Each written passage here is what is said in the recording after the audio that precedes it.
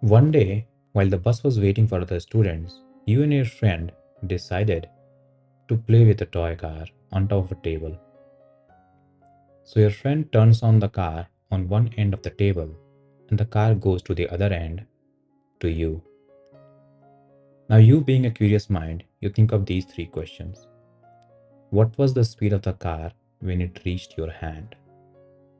How much time did the car take? And what was the acceleration produced in the car? Now, since you bought the car, you know these two values. What is the mass of the car and what force it will produce when you turn it on? To answer this question, you turn towards Newton's laws of motion, specifically Newton's second law of motion. Please feel free to pause the video to read through this. Both of these are different ways to state Newton's second law. But in short, it just says that the acceleration of the object will be directly proportional to the net force applied. The arrow on top of both of these variables denotes that both of these are vector quantities. Moving ahead, we have mass, which is inversely proportional to the acceleration. And since the mass is scalar quantity, this equation tells us that the direction of acceleration will be the same as the direction of the force. And here we get this famous equation, F is equals to ma.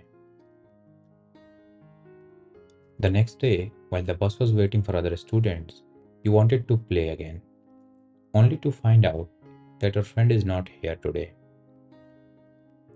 So looking at the stationary car on top of the table, you started thinking about Newton's second law. You realize that when there is no force, there is no acceleration produced in the car. However, you remember reading about Newton's first law and you realize that both of these are actually the same thing.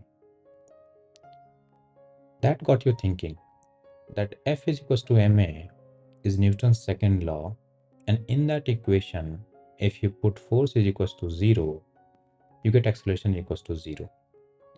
So why there is Newton's first law? Why there are two different laws and not one?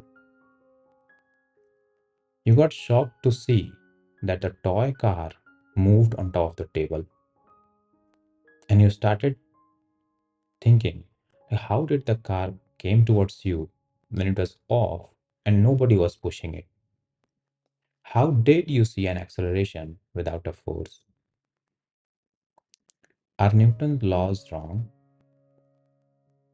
But then you quickly realize that since there was no windows in the bus, you didn't notice that the bus moved. And that showed you the importance of Newton's first law. So Newton's first law is actually a prerequisite to Newton's second law.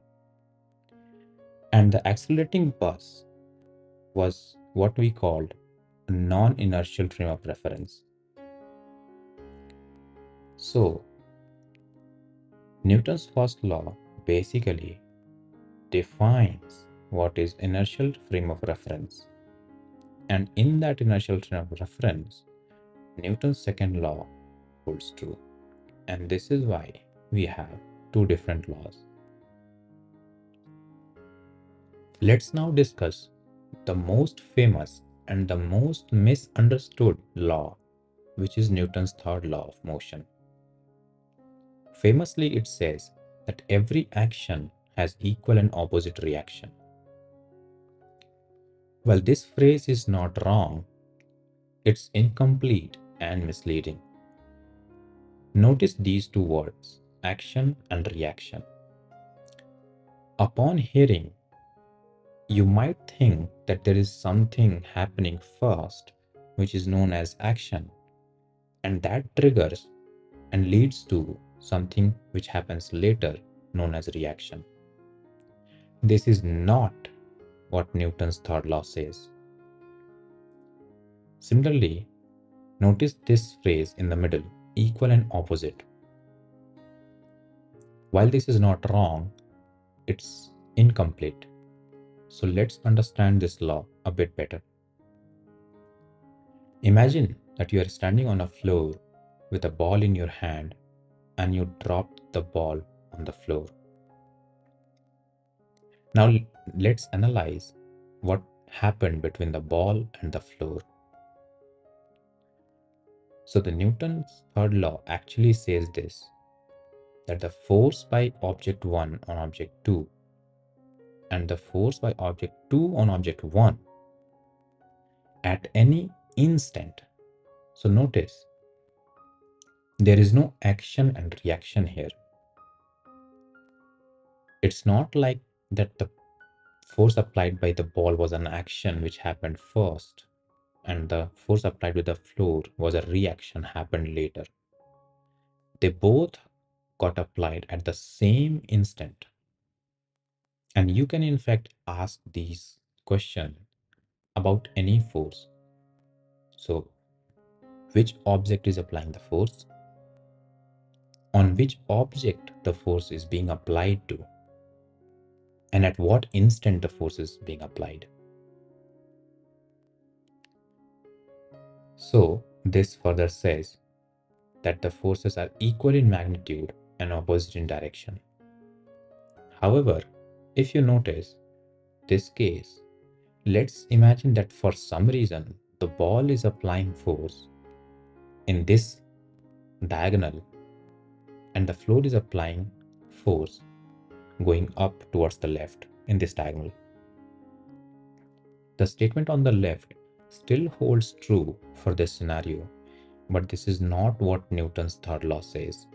So we will have to add another phrase to our statement, that the forces are along the line joining the object.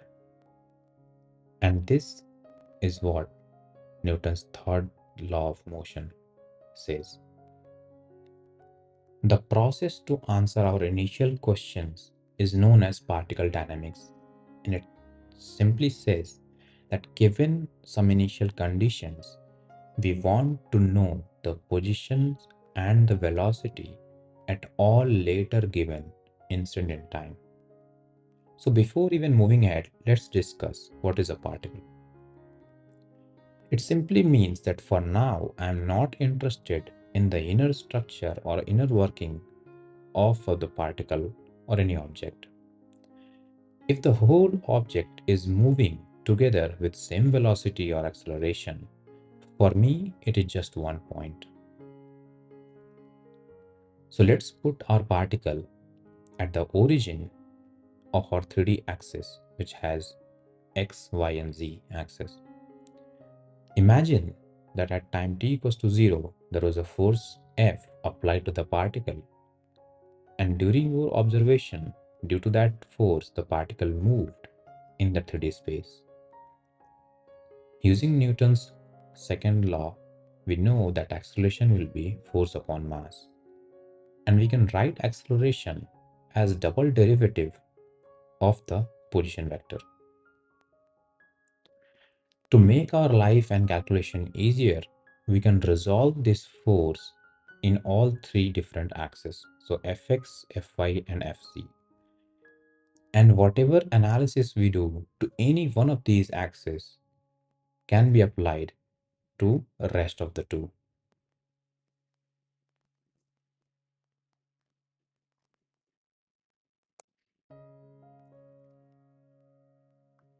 Let's move with our analysis in just one dimension, which is x here in this case.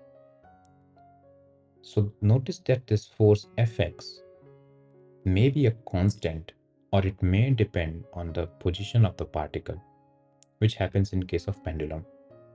The force may also depend on the velocity of particle, and that happens in case of, let's say, air resistance and the magnetic force on a moving charged particle via a magnetic field.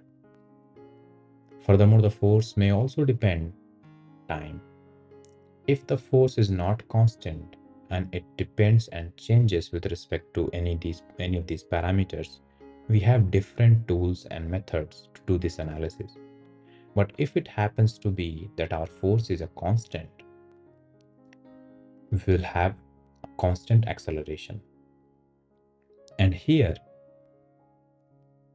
We can integrate this equation once to get this dx over dt equals to axt plus c1. Integrate it one more time and you will get this equation where c2 and c1 are integration constants. Notice that we have our initial condition that at t is equals to 0, the particle was at origin. So that means that x was 0. Putting that into the equation, you will get the value of c2 as 0. Notice here that negative time is not an invalid thing. The time t equals to 0 simply denotes that we started our observation or experiment at that particular instant. Moving ahead, putting the value of c to 0 in the equation will give us this. On the other hand, from the first equation, if we use our second initial condition that at time t equals to 0, we know the velocity of the particle, also known as initial velocity of the particle, to be u. Solving this equation will give you the value of c1. Putting it back in the first equation will give you this, and we know that dx over dt is nothing but velocity v. So that happens to be vx equals to axt plus ux. Putting the value of c1 in the second equation will give you this, and this is x equals to half axt square plus uxt. The subscript x simply denotes that this equation is on the x-axis side of things. And this same analysis applies on y and z-axis as well. And using these two equations, we can answer our first initial questions which we asked in this video.